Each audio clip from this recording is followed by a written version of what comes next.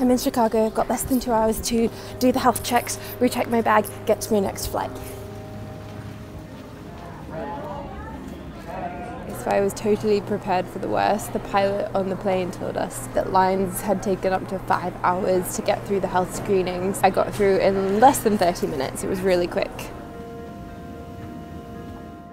Hello everyone, my name is Olivia and I am an American travel journalist who is currently stuck with her Danish boyfriend in Thailand. We head to the airport going back to Europe, and Denmark has instituted a 30-day travel ban. So anyone who isn't a Danish citizen or resident, which I am not yet, cannot enter the country for 30 days. My boyfriend also cannot enter the United States at the moment. We decided to go back to Thailand. It's certainly a question day by day.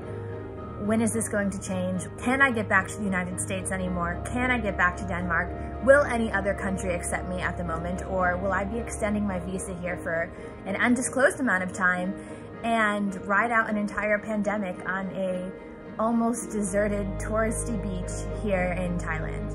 I'm in Cancun Airport. Right now, it seems like any other day, honestly.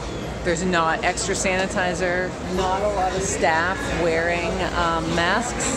Definitely keen to get back to Canada. I'm sure Mexico will catch up, but I just feel like they're a couple weeks behind right now, and it kind of freaks me out.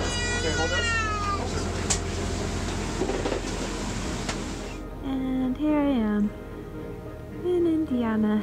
I started to have a sore throat and a cough, and I was very tired and fatigued. I started to get like shortness of breath